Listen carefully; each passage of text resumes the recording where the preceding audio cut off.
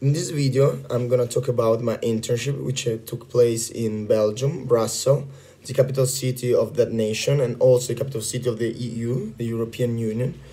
It's a very specific country, particular, where half of the people speaks the Dutch and the other half speaks French.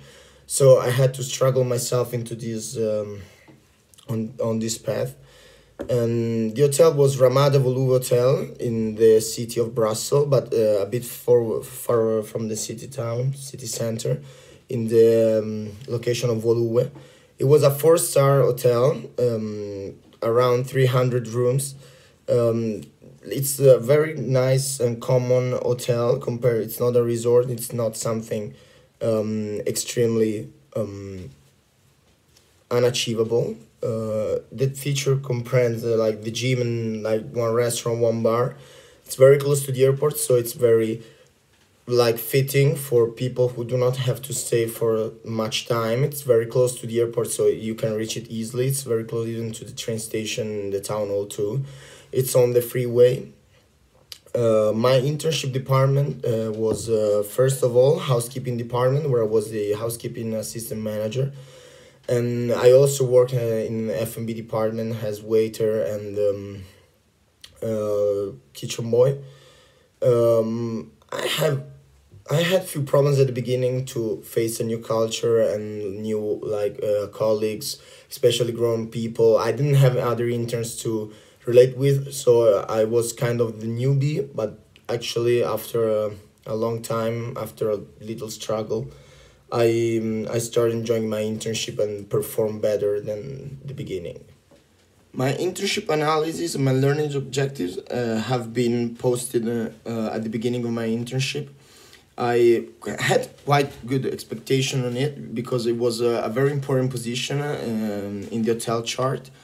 I was the assistant housekeeping manager. My job was extremely easy because it was at the beginning trying to understand on the field how it was working, how to speak French because I was no mother tongue, so and nobody there spoke English, so I had to struggle with this. All the maids, they were half Romanian, half French, so they were speaking a mixture between them, and I had to like face the situation and take my measures of it. I have been like tested by my boss at the beginning of week by week for what I have learned, what did I learn, who did I talk to, how was my teamwork, my progresses itself. I was kind of like in difficulties at the beginning because I didn't expect to be evaluated like every week in a step-by-step process, but I thought it was more I'm gonna say elastic. I have learned how to struggle with these situations too. When you are not mother tongue and you don't know how to talk to people, even if they are like employees or they are your managers, you have to like put yourself into a uncomfort position and trying to like strive to make it possible, make it work. You have to understand that the job training itself is not enough. You always to put yourself in. You have to always make an effort for the others, so the others will like come like approaching to you and help you during the whole internship. And after that, I moved to F&B because I had I wanted to have a more spatial internship regarding like all the department possible, and there was more difficult because I had to wake up at 5 a.m. practically every morning and meeting people who were different from my first department because they were more under pressure. They had to literally follow the guidelines and rules much more than like others people in the hotel, and I have learned how to manage bad situations, like in unexpected situation. Eventually I had to literally like push myself into something that I've never done before, even like substitute someone without like the rightful knowledge for the job itself. Concerning my self assessment, regarding my strength, I have to say that I am a good team worker because I always strive to make a good job for my like teammates too. I try to make them involved as much as possible.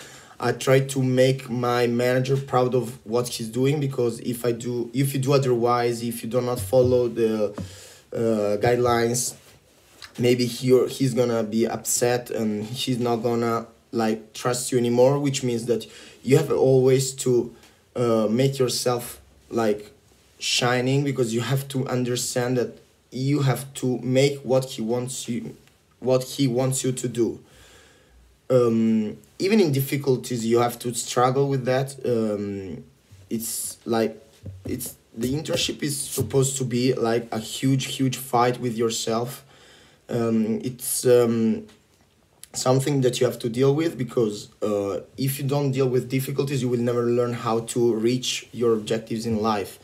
Which means that you have always to think that maybe you are wrong, maybe you are not, that doesn't matter. You have always to make what your manager wants you to do. And if you do not improve, that might affect terribly your internship and your life in it, because it might quit, it might be like you are not doing what you're supposed to do. And I have, thank God, good teachers who helped me to understand this before I went to internship. So I actually knew what I was like what I was about to do and how it was. My mentor in my internship has been very patient with me, because at the beginning it was not easy because everything was in another language and I was not used to it. So I was kind of afraid to fail or afraid to make something like not like fitting with the expectation I came there for. I've been competing too with other co-workers there. At the beginning I was like kind of threat, because you have always to understand that an intern is gonna finish soon. Someone who is working there, he might see you as a threat, coming over and stealing his job, or like going there and doing nothing, so he's gonna like being blamed for it. But it never happened. But because I've been very good into understanding how to solve this problem before it was coming. My roles were not that difficult, to be honest, because you have just to follow guidelines more or less. The difficulties were like when something is unexpected, and if you don't know how to deal with that, I think you're just wasting your time.